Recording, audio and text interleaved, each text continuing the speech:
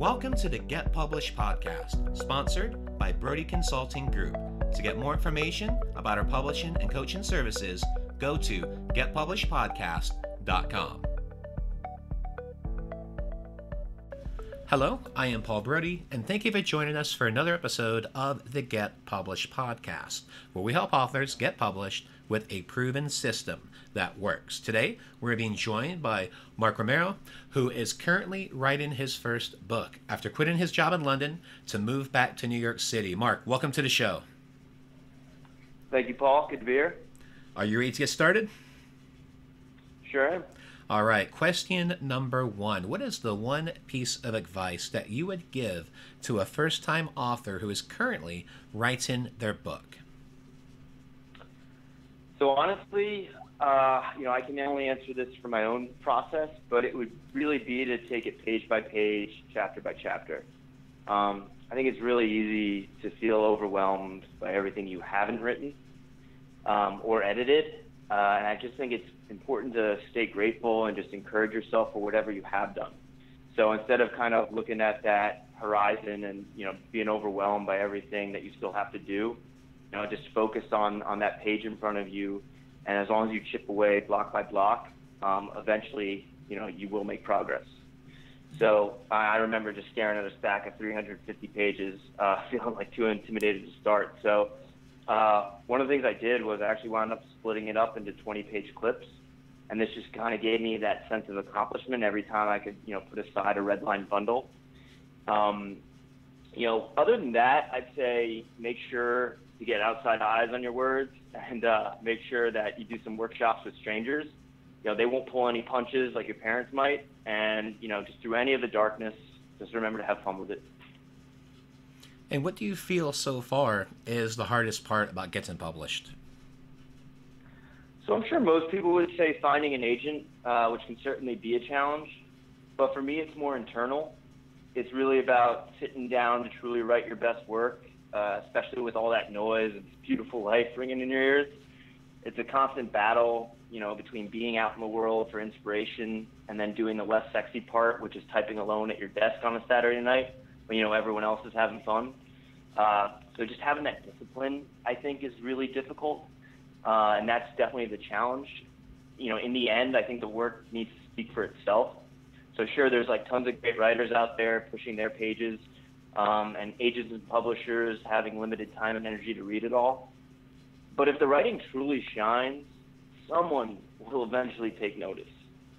Someone will raise it to the light. And I think, making sure, first and foremost, that you write your best and that the words are truly good, that's the most difficult part about getting published. And please share a marketing strategy that you're planning to use in your book launch that you feel is going to work well. So yeah, obviously a little early on my end. One of the things I've been doing is really trying to build my brand through articles. So I took a lot of freelance work through articles. Unfortunately, with ghostwriting, which I also did a bit of, you don't get that branding. You can't put your name on it. But if you can get your voice out to as many eyes as possible, I think that's always helpful. One of the things that two makeshift strategies that I've really been utilizing is Instagram. And it's easy to hate on Instagram, but at the same time, there is such a beautiful community of readers there who are very supportive of work. And, if you're not, if one post hasn't got a lot of traction, you just know you need to get better and sharpen those words for the next one. I actually had a bit of a makeshift guerrilla campaign I was doing just because I love traveling. And so I got a huge stack of stickers made with my website on it. And any place that I went to, I would just, tag, walls, windows, bathroom mirrors with these stickers. And actually, it's been my only real outreach so far, and I've gotten some pretty good traffic through the website from that. So I kind of just have fun with that. But I think from a more professional strategy for this, it's really going to be about getting the excerpts into the right pages. I want to try to get certain chapters hopefully serialized from different publications. I think that'll be a good way to get some momentum. But other than that, I just want to get the writing good, speak to an agent and figure out the best advice going forward from them. Now, you mentioned about writing articles for websites. Are there any specific ones that you're targeting? So my background, I have an economics and philosophy background from college. I went to a liberal arts school. So a lot of my, I guess you could call them like thought leadership pieces would be around that. So for me, just to get, and one of the things that's kind of fun for me is I think a lot of times financial writing can be very stale and boring. So I try to, make that a little bit more human. Obviously my own, novel is certainly not financial. It's really about, a bumbling idiot running around this world. So that's kind of fun. But in terms of,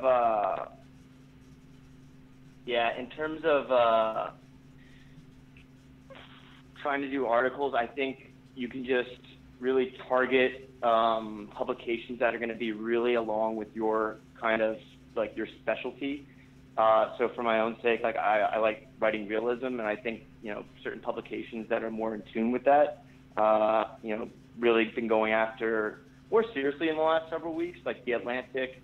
I really want to get obviously in the New Republic eventually, but I really haven't been as focused on sending those out, and I really need to get better about that. Well, it's a learning process, especially with your first book. There's so many different ways that you can go with that, but your strategies look very sound, and I think it's a great idea taking information, writing articles for different types of websites, and also repurposing the content from your book and excerpts and utilizing that as well. So I think both those strategies are great. Yeah, it's just so funny because it's like a constant battle between, you want to do short stories to get your brand out, right? Mm-hmm. But that takes away your effort from the novel that you really need to finish first and foremost from anything. So it's really about trying to economize your time as much as possible, which is certainly a battle. And I'll be honest, I'm just learning as I go, and keeping on fighting. Well, let's talk about your favorite book. So, what is your favorite book, and what was the number one thing that you learned from it? Ooh, tough question. I'd say the book I felt the strongest connection to was This Side of Paradise by Scott Fitzgerald. I had read it when I was in college, which is actually where most of the book takes place. So it really spoke to me from the start. But aside from getting more of that, invaluable exposure to Fitzgerald's prose, it just taught me that talent will only take you so far in life. I mean, we all have these like romantic visions of being the tortured genius, but seeing that like tragic slide of Amory Blaine's wasted potential was like a serious wake-up call for me. Just in the sense that I realized how important real effort is in achieving results. That nothing is handed to you in this life, and you really have to apply yourself in full to fight. And I guess for my own sake, growing up, you like to think you're special. You like to think you're going to grow up and do big things, and maybe you are. But at the same time, you're not going to get there by just sitting around and considering yourself grand. You got to get down there. You got to get in the grind. You got to fight. You got to get your hands dirty. I think that's something that, a lot of people hopefully realize sooner than later. But sometimes I think it can be a bit of a shock, almost when it's too late. So, that was my biggest takeaway from the book, and I've kind of carried that with me ever since. And for a final question, what is your favorite quote and why? That would have to be Los Angeles, Give Me Some of You by John Fonte. I just love the energy of it. It's got that stamp of the explorer in it. That explosion of wanting to see everything, of wanting to experience a strange, weird life. And, that's exactly what I feel everywhere I go. So, I remember just reading that simple line, and for me it was like, "Oh world, give me some of you."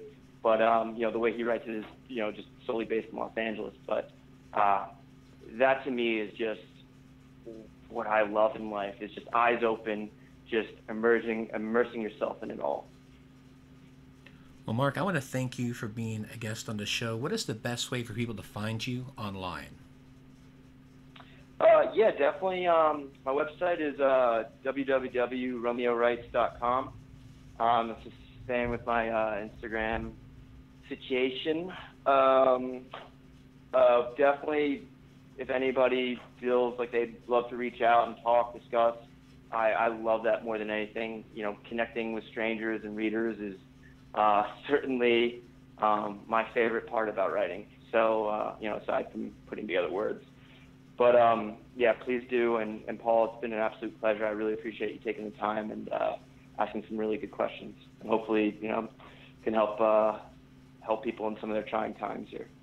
Well, Mark, thank you again for being a guest on the show, and I wish you all the best in your author journey ahead. Thanks a lot, Paul. Have a good one. Thanks again for joining us today. To learn more about how to get your book published with a proven system that works, grab a free copy of my book at getpublishedpodcast.com.